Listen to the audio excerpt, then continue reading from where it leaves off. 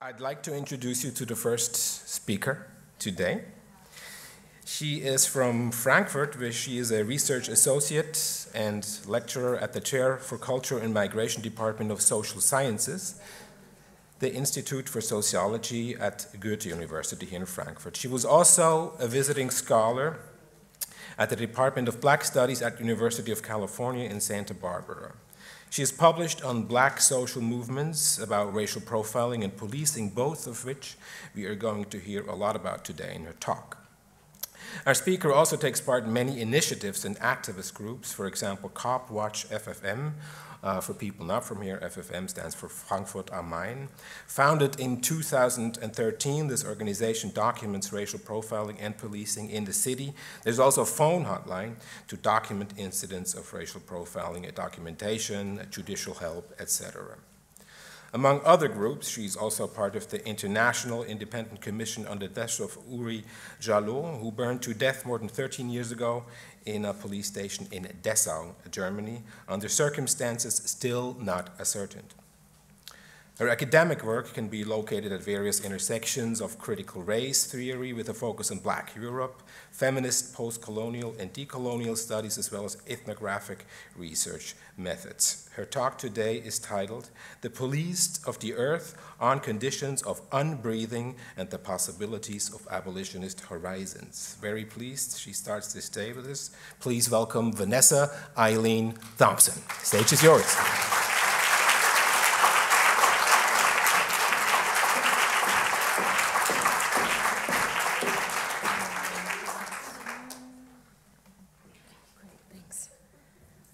Thank you for the kind introduction, and thank you for the invitation and the organization of this very timely and important symposium on violence. So special thanks to Susanne, Pascal, Anna, Laura, Evelyn, Hussein, and Giancarlo.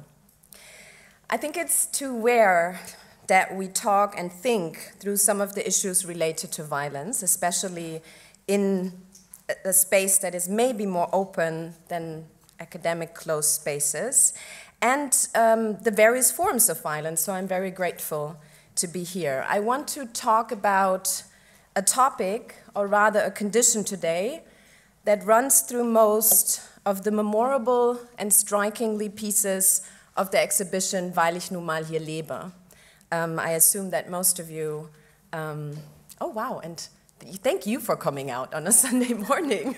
I assume that most of you have seen the exhibition Because I Live Here, which compiles works that thematize and dismantle structural racism in Germany and beyond.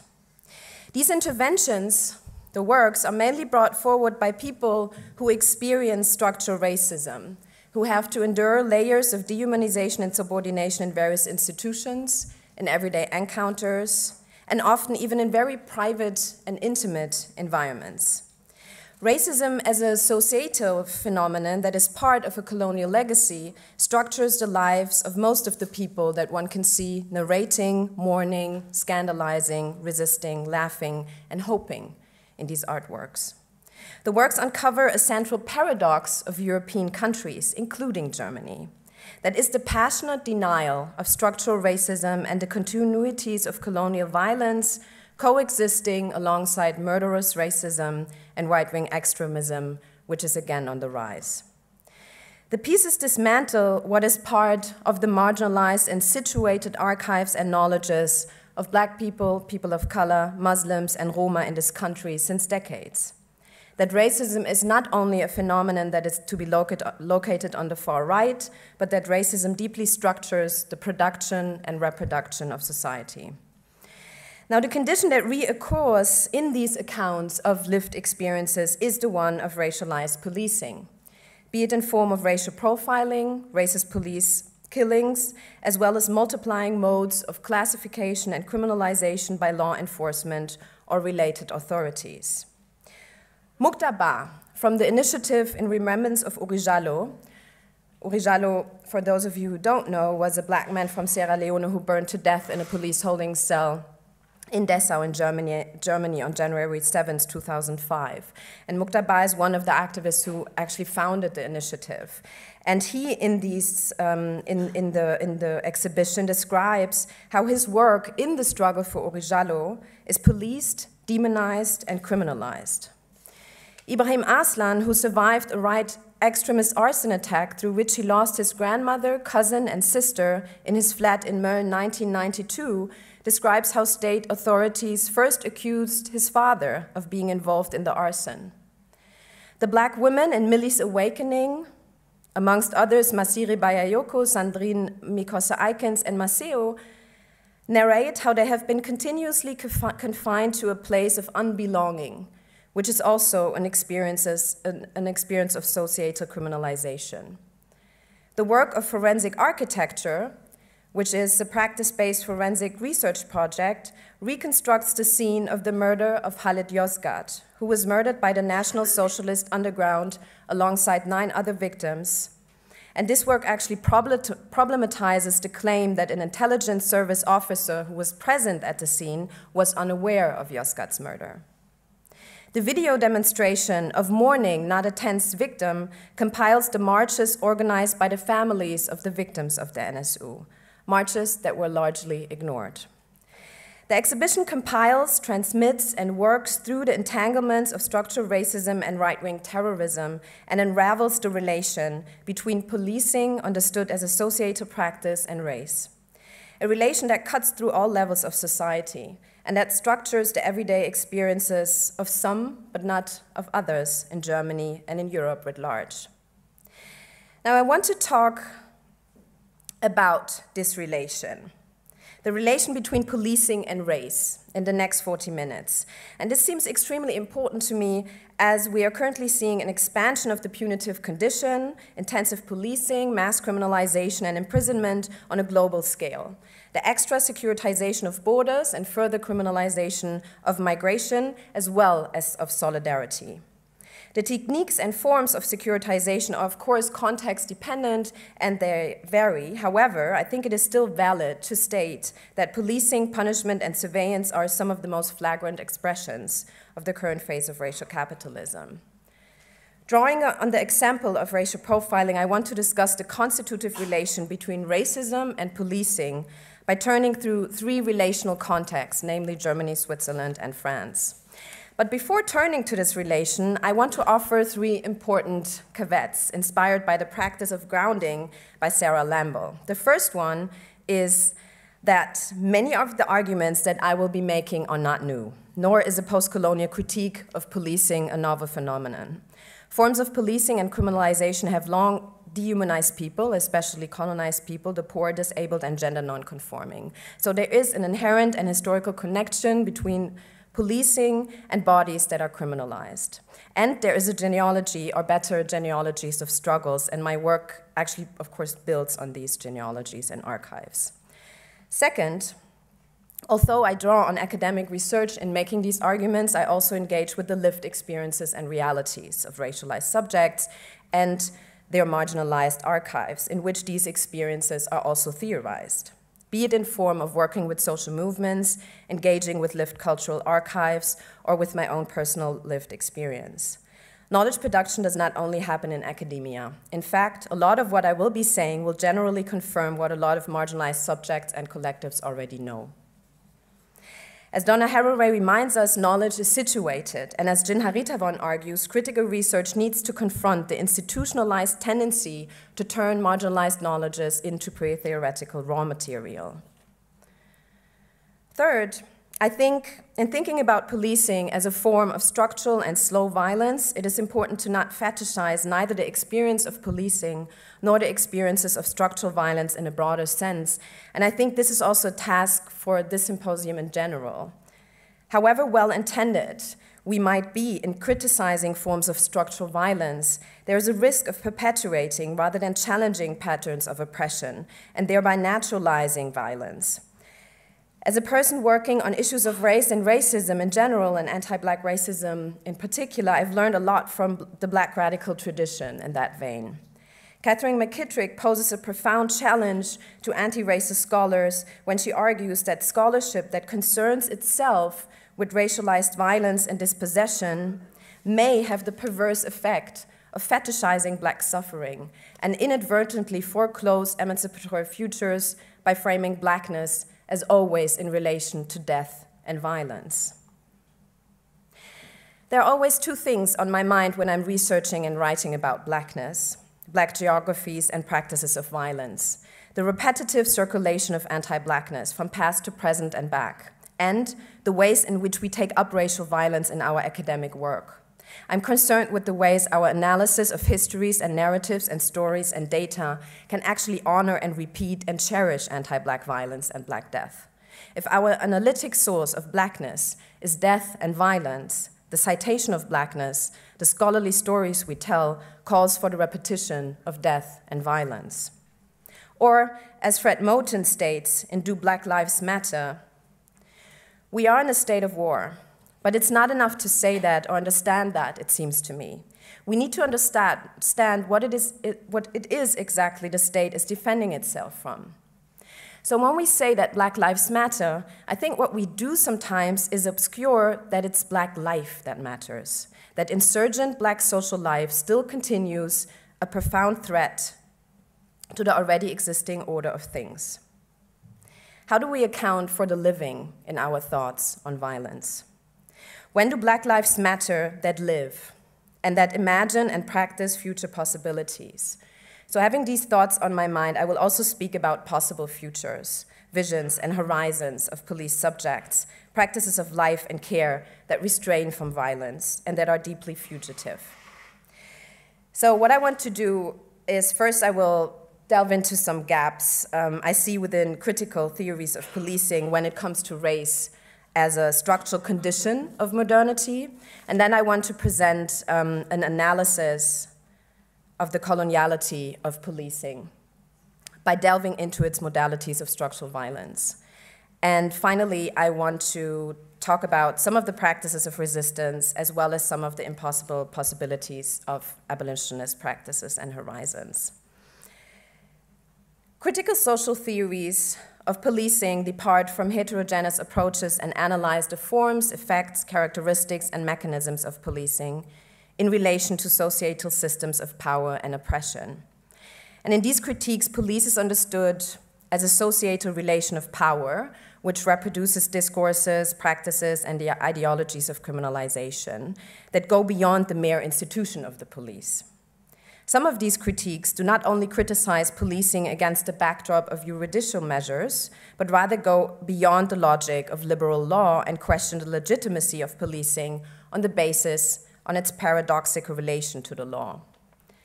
Now, according to these approaches, police is also understood as involving its subjects in terms of subjectivation. Louis Althusser described the scene of modern subject formation through the interpellation by the police. Hey, you there. It is through being hailed by police that the subject that turns around becomes a subject. The modern subject of rights is thus a subject constituted by and through police. Simultaneously, involved in the logic of law and order, the modern rightful subject not only recognizes its subjectivity, but further recognizes and desires itself as a subject with rights that must be protected. Now, as important and crucial these theoretization of policing are, they reproduce, as I would argue, crucial gaps which might come into view when we confront modern policing with its history and legacy of European colonialism and racism. And I want to briefly sketch out two of these gaps. One is the gap of methodological Eurocentrism. The modern institution of police cannot only be understood in a framework of the constitution of European nation-states. Western European nation-states were also colonial empires, as Gominda Bamra and others have argued. Framing the history of police within the national frames of European state violently erases that policing and regimes of security were geographically, historically, politically, but also epistemologically bound to the regulations of premature death, the super-exploitation, enslavement, and colonization of racialized and indigenous populations. It was in the colonial laboratories of European colonial powers, places that were characterized by the law of death, technologies of capture and policing, categorization, observation, and criminalization, that policing methods and strategies were developed and exercised upon colonized subjects. Further, they often travel back to the colonial metropoles. So the imperative of national security constitutively went along with the imperative of the securitization of colonial and imperial governance, which speaks to the presence of police in European colonies. Frantz Fanon wrote in Le Damné de la Terre, The Wretched of the Earth, the colonial world is a world cut into two. The dividing line, the frontiers, are shown by barracks and police stations. In the colonies, it is the policeman and the soldier who are the official instituted go-betweens, the spokesman of the settler and his rule of oppression. In capitalist societies, the educational system, whether lay or clerical, the structure of moral reflexes handed down from father to son, the exemplary honesty of workers who are given a medal after 50 years of good and loyal service, and the affection which springs from harmonious relations and good behavior. All these aesthetic expressions for the established order serve to create around the exploited person an atmosphere of submission and an inhibition which lightens the task of policing considerably. In the capitalist countries, a multitude of moral teachers, counselors, and bewilderers separate the exploited from those in power. In the colonial countries, on the contrary, the policeman and the soldier, by their immediate presence and their frequent and direct action, maintain contact with the native and advise him by means of riffle butts and napalm not to budge. Fanon spells out the systematic violence enacted by the police in the colonial situation, and he also speaks to the connection here between the police and the military, showing that such a clear cut cannot really be drawn. And I'm not saying that the colonial situation Fanon analyzed can be equated to the post-colonial moments I'm speaking of, or I'm discussing. Colonial genealogies of the present demand specific and contextualized complexities and trace the entanglements of reformulations and rearticulations of ever-shifting colonial marks. However, this analysis tells us something crucial about the inherent relation between race and policing. Now, the second crucial void I want to talk about concerns the realm of interpellation. Althusser seems to ignore racialized and gendered subjects that are also racialized and gendered through policing, in his thoughts on interpellation. So it is no coincidence that these subjects are usually excluded from the frames of protection and security and hegemonically do not appear as subjects that have the right to be protected. Let me spell out a thought experiment. Could it be that the subject in Althusser also turns around because he, and I'm using he with intention here, can be relatively sure that he will not experience repressive force by the police? How about individuals whose everyday is impregnated by direct or indirect repressive control of the police? Isn't it most likely that they will try to escape from the control? Here's a banner from a manifestation in the struggle for justice for Theo Louaka and Adama Traoré. Theo Louaka was brutalized and sexually violated by the French police on the 2nd of February 2017, and Adama Traoré died in police custody on the 19th of July 2016. The banner says, Theo and Adama remind us why Ziad and Bouna ran away.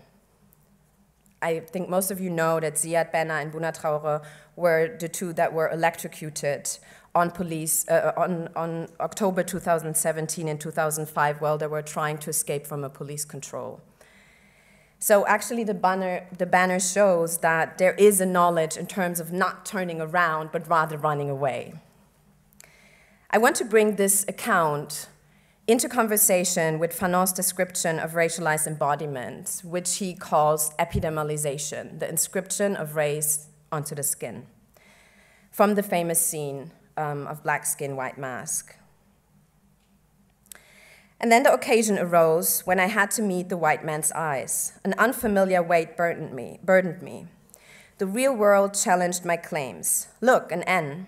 It was an external stimulus that flicked over me as I passed by. I made a tight smile. Look, an N. It was true. It amused me. Look, an N. The circle was drawing a bit tighter. I made no secret out of my amusement. Mama, see the end, I'm frightened. Frightened, frightened. Now they were beginning to be afraid of me. I made up my mind to laugh myself to tears, but laughter had become impossible.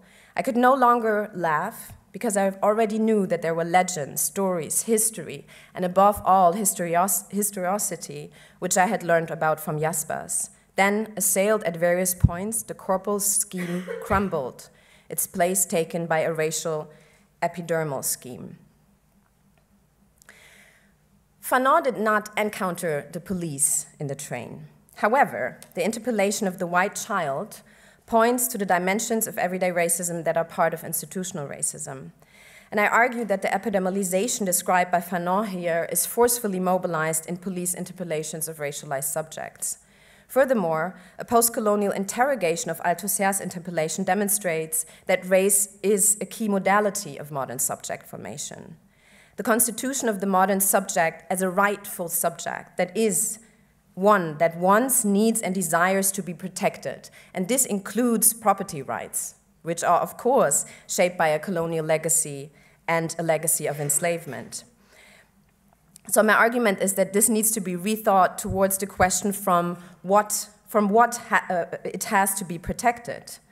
Linking modern subject formation with the development of racial capitalism and its modes of policing and punishment, one can begin to understand that the policing of race, especially of blackness, is constitutive for modern subject formation. The interpellation by police constitutes its racialized and gendered other.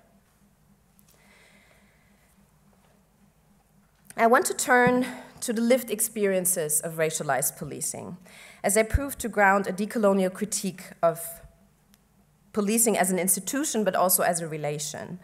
Lived experiences of racial profiling entail being criminalized, being humiliated in the public as well as in the private, being addressed with racist language as well as psychological and/or physical violence as well as death. Now, in the last decade, racial profiling has become a topic of public debate in various European contexts, also in countries where racism is not recognized as an institutional and societal phenomenon, like here in this country, or is ignored alongside an active amnesia of colonial continuities. And it is mainly the work of people of color, Black people, initiatives and organizations, anti-racist groups and critical NGOs that even made it possible to talk about racial profiling in this country. And this is based on their long struggles against racist policing.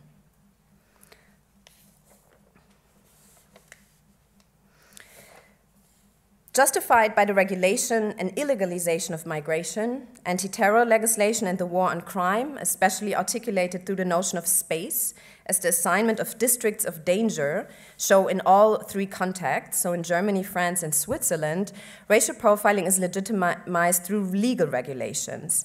And although these laws, federal and state ones, do not explicitly operate with reference to race, institutional racism is perpetuated and fostered through the racialization of migration and mobility, that is, who is constructed as a stranger and a migrant in relation to the citizen, crime, which bodies are attached to criminality, or criminality sticks to whose bodies, and deviance, and space, which places are constructed as safe in relation to the bodies that inhabit these spaces. The documentations and reports of anti-racist organizations and people of color collectives describe the manifold and various consequences of racial profiling. The appropriation of the racialized body via the police. And I'm thinking about this inspired by the critical race theorist Brenner Banda as an appropriation through which racialized bodies are rendered property. And this entails a severe restriction of the freedom of movement of racialized subjects. As such, racial profiling can be described with what Sarah Ahmed has termed a stopping device, a device of indefinite detention, through which the existence and freedom of movement of racialized bodies is not only denied, rather, our bodies become borders themselves. This practice of bordering through police interpellation reproduces societal racism as it replicates the hegemonic representation of police stopping and searching the right ones. Moreover, police subjects have to do the work of decriminalization, often by themselves after the control took place, as they have to clarify that they have done nothing wrong. Policing takes time, as George Lipsitz writes. This means that racial profiling does not end with the end of the actual control. Racial profiling extends the actual control in time, space, and embodiment. Rob Nixon's thoughts on slow violence can be of help here, as he describes a form of violence that does not speak to the spectacular events, but is rather dispersed through time and space. Defining racial profiling as slow violence, which is felt and experienced as institutional violence by police subjects, but hegemonically characterized by its invisibilities and silence, reveals various modalities of violence. Many of the initiatives against racial profiling that I've been working with are have been documenting how police subjects face stress from policing, from the physical and psychological violence it enacts. Depression, fear of persecution, and panic attacks can develop. So everyday policing makes mental disabilities worse and is at the same time a crucial category on which policing calls upon. Racial profiling extends to people who are involved in the actual control. For instance, racist violation by police is difficult to report, not only because of the lack of independent complaint officers and structures, but further because there is a marginalized knowledge around the impossibilities of sanctions against the police. Further, and this points to the effects of societal racism, witnesses rarely speak on behalf of the victims of racial profiling. Lawyers are also difficult to find, as it is known that legal procedure against the police is rather hard to obtain. So like this, the criminalization of people of color is reproduced as they are further constructed as perpetrators, never as victims of police violence, who deserve care and protection. A current case from Switzerland demonstrates this. Wilson A., who was stopped and searched by the police on October 10, 2009 in a tram after he came from a meeting with a friend and asked why the police only checks on him and his friend, was aggressively pushed out of the tram and then brutally beaten. Wilson A. told the police that he just had heart surgery, but the police continued and even insulted him with racist slurs. As stated in the many reports of support groups and his own testimony, Wilson A. could barely breathe. Breathing refers to the physical as well as to the social breathing. I approached the experiences of unbreathing through a Fanonian framework and follow, among others, the crucial and material motive of unbreathing, a motive which sticks to the policing of race, especially of blackness, through time and space. Fanon wrote that the colonial condition is characterized by combat breathing, a form of breathing in a state of war. And we revolt simply because for many reasons we can no longer breathe. Think of Eric Garner, who died in a police chokehold on July 7, 2014 in New York. His last words were, "I can't breathe." Think of the recent killing of police by Samuel Dolphin in Finland and of his friend who stated he was shouting and calling my name, "Ofori, Ofori, they are killing me, I can't breathe." Think of Uri Jallo, who burned alive in a police holding cell in Germany and most likely died from an inhalative heat shock, and of black and racialized bodies in the Black Mediterranean. Bodies policed by Frontex and Coast Guards of North African countries in the externalization of European necropolitic and border policies. Quote, "But the emergence was for the baby that was not breathing. They took her on the big ship and tried to reanimate her, but there was nothing to do," explained Hope, a mother of 3 children who lost 2 of her children while crossing the deadly waters of the Black Mediterranean. This motive of unbreathing or of combat breathing sticks to black and racialized experiences with criminalization, policing, and death. It travels from the transnational to the translocal, from the prison cell to the urban or domestic space, from the land to the shores and the sea. The condition of unbreathing is the stuff out of which security is produced. And it constitutes what the black radical literary critic Christina Sharp calls anti-black weather. The weather is the totality of our environments. The weather is the total climate, and that climate is anti-black. In what I'm calling the weather, anti-blackness is pervasive as climate. Wilson A. filed charges. The police officers filed charges too. And after 9 years, the 3 police officers were acquitted. The psychological and physical and financial constraints that come with such a process are part of the slow violence of and through policing. Black and other racialized subjects are not perceived as victims in the hegemonic economies of perception, even if they were the ones who called the police. Think of the case of Derege Wevelsieb from Frankfurt, here in Germany. After a racist ticket control in a metro in October 2012, he called the police and was then beaten by the police. He called for support in front of his wife and 3-year-old son.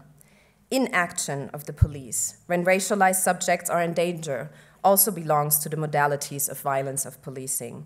Think of the lawyer Seda Basayildes, who represented a side plaintiff in the NSU trial, who receives threatening and death letters signed with NSU 2.0 since months now. The active inaction of police further reproduces racialized subjects as perpetrators, never victims, alongside colonial continuity. And this often leads to death. Usman Sey, who died in a police cell in Dortmund on July 7, 2012, called the ambulance, and instead of receiving medical attendance, he was arrested and died in police custody. The case of Uri Jallo, who was burned to death in a police holding cell in the city of Dessau while he was fixated on a fireproof mattress with hands and feet, is maybe one of the most popular cases in Germany. But there are many, many more. In France, more than 100 Black people and people of color have been killed by police since 2005, and these are actually just the cases that are known. The slow violence of racial profiling also works through the ways in which family members and friends of police victims are treated by the authorities and institutions, closing of procedures, or procedures that extend over years, racism during hearings, as in the case of the NSU complex, where the families of the victims killed by the NSU were accused of being involved in the killings.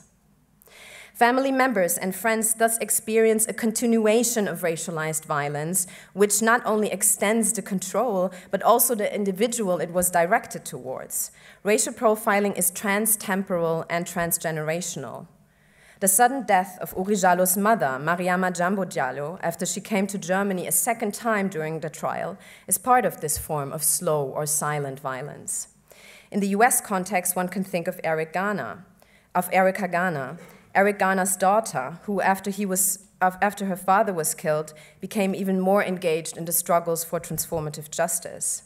She died with 27 because of a heart attack related to her asthma disease. That Erica Garner couldn't breathe, the condition of unbreathing, was already scripted symbolically before her death as she carried the last words of her father, "I can't breathe," into the protest on multiple levels. Racial profiling and the slow violence it enacts is deeply intersectional. Thus, it does not only dehumanize racialized masculinities. People who live at the intersections of oppressions are particularly vulnerable to racial profiling. Women of color, queer and especially trans people and non-binary folks, people of color with disabilities, working class and poor people of color. People of color rendered refugees and non-citizens are constructed as threats and anomalies in white dominant racist heterosexist societies. The Black critical race theorist and activist Andrea Ricci thus calls for speaking of gendered racial policing. In her book, Queer Injustice, The Criminalization of LGBT People in the United States, she writes, "The role of policing in upholding systems of gendered power relations, conventional notions of morality and sexual conformity cannot be overlooked. Gender and sex policing are not only important weapons of policing race and class, but also critical independent functions of law enforcement." She, as well as other various individuals and collectives like Black Lives Matter, Inside, Critical Resistance, Say Her Name, Sisters Uncut, and many, many more, not only emphasize that the experiences of multi-marginalized subjects are written out of counter-hegemonic anti-racist struggles, but that systems of policing and punishment reproduce intersectional structural violence. This is, of course, context-specific, as histories and practices of policement and punishment vary.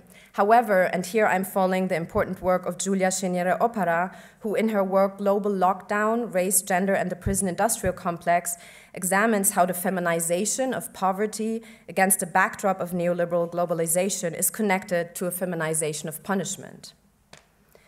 In the German case, in the German context, the case of Christi Schwundeck, who was shot in a job center here in Frankfurt am Main on May 19th in 2011, and Mariam Dessa, who was killed on July 14th in 2000 in the house of her ex-husband, are crucial manifestations. In both cases, 2 or more police officers as well as 1 more person were present, and Christi and Mariam were the only black women in both situations. So an intersectional perspective on racialized policing is crucial. Black women, women of color, Roma, and Muslim women and migrant women, queers and trans often experience racial profiling paired with sexualized and gendered violence. Racialized women are often read as sex workers, and criminalized and racialized and illegalized sex workers are particularly vulnerable to racialized and gendered policing. Queers and trans of color often experience policing on the basis of their challenge to heteronormativity, and they are located outside of the realms of femo and queer nationalist frameworks that often construct white queer subjects as subjects to be protected against a racialized other. Black, Roma, Muslim, and mothers of color are often constructed as bad mothers and policed. And this is especially important with regard to the case of Christi Schwundeck as well as the case of Mariam Sarr, as their children were involved in both of the cases. So a detailed, historicized, and contextualized critique of policing has to actually also interrogate the interdependency of systems of policing and punishment and regimes of welfare, and especially, I would argue, also the foster care system. And I think we need to take this more into account also in the work, in the organizing work and in the activist context. Initiatives and collectives of color have long criticized and mobilized against policing and institutional racism. They thus challenge the racist quo and reveal that an institution which was constituted at the heart of modernity and in alleged protection of democracy is in reality endangering democracy on an everyday basis. Documentation plays a crucial role in this in order to make a societal invisible practice visible. In Germany, the campaign for victims of racist policing is documenting cases since 2000. And they have also established illegal aid funds for victims of racial profiling. Various cop watch groups are also documenting cases and are supporting victims of racialized gendered policing. In France, the collective, for instance, there are many collectives, but I think one collective did, like all the others do, but very striking work in terms of sensitizing the dominant society. The Collectif contre le contrôle faciès, and this group actually had an emergency call phone to document racial profiling, but also did lots of media campaigns. And here you have, in a way, the racial cut that cuts through the experiences of 3 banlieue youth and an older white man who was actually never controlled by police. Besides documentation, various initiatives supports victims of racial profiling by creating spaces in which police subjects can share their experiences and seek all kinds of support. The Alliance Against Racial Profiling in Switzerland, for instance, puts a strong focus on the work with police subjects, which puts them at the center.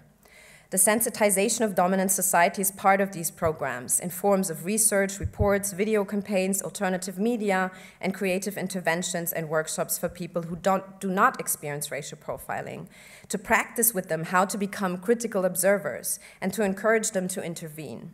Racial profiling is not the problem of police subjects. It entails the constant endangering of social democratic societies.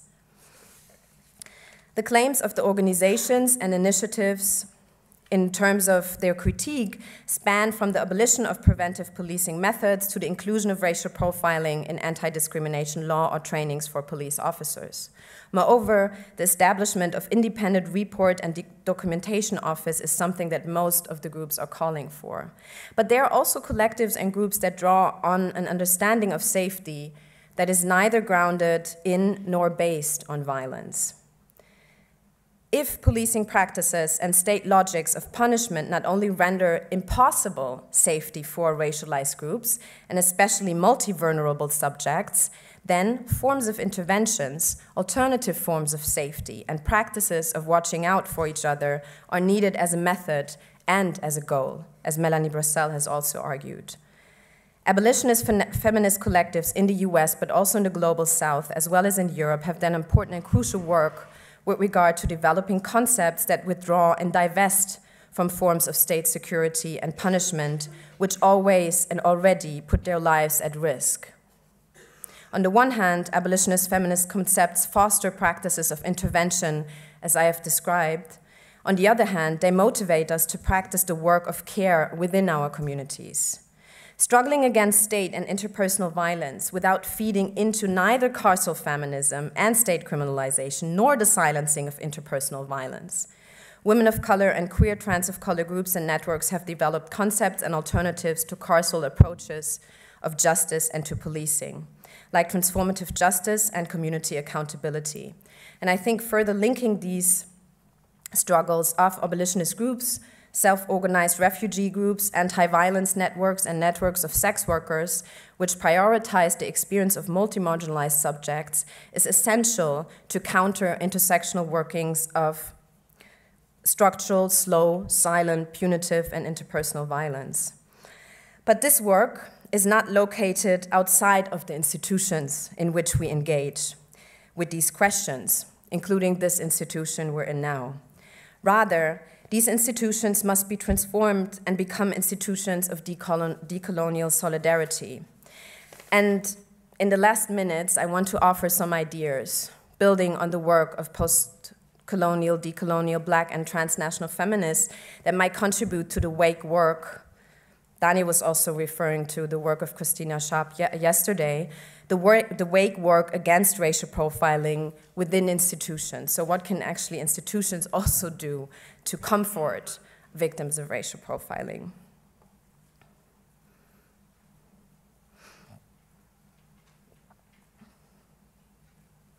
Situating one's knowledges and practice, not just as a formula, but as a continuous practice. Commitment. Practices of care. How are multi-marginalized persons doing in these institutions? And these questions go beyond representations or exhibitions. How can we redistribute? Whose work is recognized? What happens after the talk, the exhibit? How do people come home? Do they have, or to the hotel? Are they accompanied in terms of maybe have to experience racial profiling? Collaboration and reciprocity. Foster the collaboration between artists, social movements, and institutions horizontally, and leave social movements their space and independence. Accountability. Account for marginalized lives, not only death, especially from the global South. Not just exhibit them, make space, listen. Centering the marginalized, centering the voices of women, queer, trans, indigenous, and people of color. These centers hegemonic structures deeply. Challenge intersectional violence, challenge interpersonal forms of violence, and forms that are then, of course, also bound to structural violence. Now I understand these practices as practices of fugitivity. And fugitivity is a concept that speaks to absconding from the dominant forms of power, based on theoretization and practices of Black life in the face of economies of Black death, like plantation economies, colonialism. Fugitivity means the liminal life at the vanishing line of hegemonic relations. Moten defines fugitivity as a desire for and a spirit of escape and transgression of the proper and the proposed. It's a desire for the outside, for playing or being outside, an outlaw edge proper to the now already improper voice or instrument. To learn to unlearn modern subjectivity and its underside of policing, and to learn from fugitivity to foster and further develop practices of decolonial solidarity, one must be willing to be more than uncomfortable. One must be willing to be on the outside. Some of us never have had any other chance. Thank you. Thank you so much, Vanessa, for that very rich talk to start our day out with. Let me check the clock. I'm not checking emails, I'm just checking the clock. Okay, yeah, we have maybe about 15 minutes to go in order to not take away too much time from our second speaker today. Let me just maybe ask one question out of many I want to have here before we open it up. Where exactly does class come into the intersectional violence you were describing? You were talking about many marginalized groups, but not so much about class. And that's something I wonder, especially when we talk about German cities. What's your take on that, or your experience actually, where class cuts in and how it cuts into what you described as racial profiling? Yeah, it should be on. Okay, yeah, thank you. Of course, it's as an intersectional phenomenon, of course, people who are either houseless or come from economic, marginalized, deprivileged families, relations, contexts are, of course, also particularly vulnerable, especially when there's the intersection of race, class, gender nonconformity. But I also think it's important to see it as because often then the question is like, what's with class or what's with that? And I think if we really depart from understanding racial profiling as an intersectional phenomenon, then there is the necessity to, on the one hand, look at the importance of racialized class formations, and at the same time try to understand how race cuts through class, right? So, and a lot of course, people who are poor, economically deprived, marginalized, impoverished, of color, Black, Roma, indigenous, are particularly vulnerable to police profiling techniques and practices. At the same time, even a Black middle-class person could experience racial profiling. And the German case, for example, has shown this very, very well in the train ride of a Black student in 2012. That was one of the second time that the whole debate on racial profiling was, again, mediatized, discussed, because in that train, he was still perceived or constructed as the stranger. So I think... Was it a second-class coach? Was it a second-class coach? Yes. Yeah, it might be important for that situation. And it was the Bundespolizei, right? It was a different kind of police. Exactly. And that's exactly, they're the question of illegalization of migration, right? But I think also, if we really understand it as an intersectional phenomenon, of course, class plays a crucial role in terms of the groups that are vulnerable, but at the same time, race cuts through class. I mean, also when it comes to what kind of people are stopped while driving, the US context shows this clearly, right? That even like as a Black professor, if you lose your key and you try to get into your house, police is there immediately, and they won't believe you that it's your house. So I think it's important to think of the relation between race and class when it comes to racial profiling, and especially for activist movements, because the people who were then able to struggle, then the class aspect really comes in, right? Like this student, because a lot of people who don't even have the means or do not have access to the already marginalized collectives to struggle, that's of course then also a class component. Like who can struggle against racial profiling, on what basis, and what kind of support structures are there? When we were outside smoking yesterday after dinner, we discussed that briefly, that there's a certain similarity of racial profiling or this police work to a bouncer, to the work of a bouncer in front of a club, who decides whether you get in or whether you not get in. And I know a little bit more about bouncers than I do know about police. I have to admit, and I know how extremely complicated it is to decide within seconds whether to let that person in or no, and which part of this intersection is important for him or her now to decide that. I've talked to bouncers about that. I've never talked to police. Have you? Have you ever talked to police about intersectional racial profiling directly to policemen? Yeah, I mean, I've been racial profiled, so I have Yeah. contact with the police, and I Yeah. have to, unfortunately, I intervene a lot in practices of racial profiling. So I talk with police every time I either experience a form of racialized gendered profiling or when I intervene in these situations. What did they say? Well, it's just very often blatantly denied. So to either say, no, this has nothing to do with race, we're looking for someone, you know, or this is just a control we're doing with everyone passing through here. So it is actually, the problem is invisibilized. But sometimes I'm wondering if that is the important question, you know, because I do think it's important to do anti-racist trainings with police officers. It's important to thematize racial profiling as a constitutive phenomenon or constitutive part of policing, but I don't see the problem ending with policing being more sensitive of the problem of racial profiling, right? It's not going to end. That's why I think it's very important to think of racial profiling as constitutive for policing as a form. So you can try to better policing, but the nexus of race or intersectional violence is still inherent to the institution and the practice and the relation of policing, right? So I think it's rather a question of how to try to make it better, but also think beyond the betterment, think beyond the reformist approach.